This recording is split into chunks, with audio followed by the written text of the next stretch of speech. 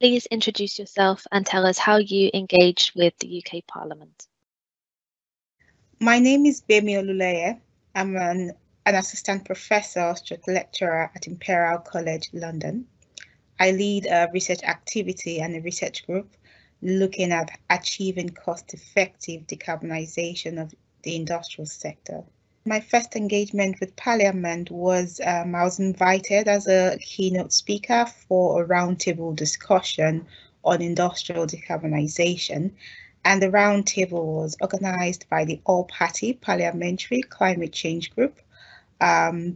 It was run by Policy Connect, and I think Imperial's Grantham Institute for Climate Change and the Environment was a sponsor for this event. So I spoke about, the technologies relevant for industrial decarbonisation, but also on how to achieve it in terms of a mix of policies and business models. How did you feel about engaging with Parliament before you got involved, and did that change after you engaged? I've got a multidisciplinary expertise in engineering, economics, and policy. So I've always been interested in engaging with Parliament. So I guess I was just waiting for the opportunity.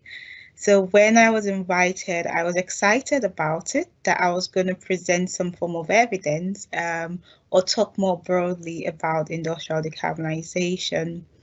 And so I accepted the invite and we had the discussion, and it was successful. We went on to publish a joint paper with Lord Brown of Leadington on industrial decarbonisation, the cost effectiveness. So I would say it was a positive experience for me. I learned a lot, and I hope everyone who listens or everyone who was part of that roundtable discussion also learned a lot. Was there any support for you to engage with Parliament, either from the parliamentary team that you engaged with or from your university? And if so, how did that help you? I received tremendous support from my university, Imperial College. I received support from the Grantham Institute of Climate Change and Environment. I received support from Policy Connect, who ran the All Parliamentary Climate Change Group. Specifically, the support I received from the university through the forum was a training on how to speak to members of Parliament, how to present evidence or how to present my research in a very simple way that they can understand and avoid all the scientific jargons. So that helped me to boost my confidence and to focus my talk so I can achieve a lot in the time I was given. Also from Policy Connect, I received support when I was writing the essay, co-authoring the essay with Lord Brown of Leadington on use of simple languages to convey a very complex engineering phenomenon. So this helped me throughout the process and afterwards. Would you engage with Parliament again?